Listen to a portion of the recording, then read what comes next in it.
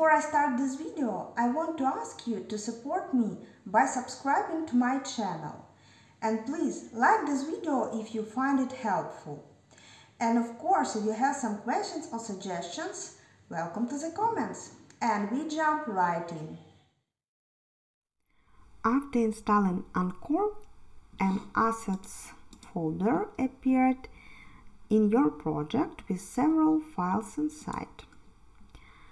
Here you can see app.js file, and you can think about it like a standalone JavaScript application, which simply pulls up all the required dependencies. So, the main Encore's job is to read and follow all of the import statements and create one final app.js and app.css that contains everything your application needs. And also Encore can do some extra work, for example, minify files, preprocess Sass less, support React, Vue.js, and so on. In the root folder of your project, you can find a Webpack Config.js file. Let's open it.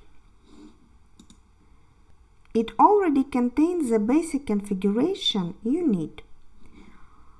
Actually, here you tell to Webpack how to behave. As you can see, there are a lot of settings.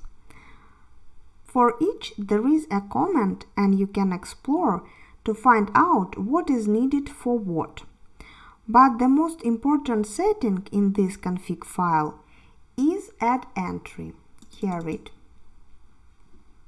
It tells Encore to load the app.js from the assets folder and follow all of the required statements.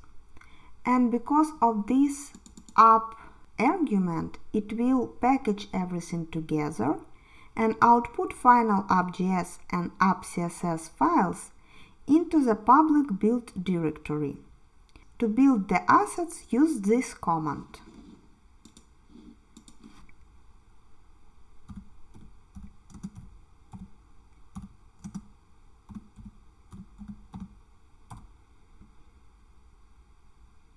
It will compile assets and automatically recompile when files change. After executing the command, we have a new folder, here it, with some files inside. For example, this file holds all the JS for your app entry. And this file holds all the CSS for your app entry. And for example, this file helps Webpack to do its job. I hope you enjoy this video and see you next time.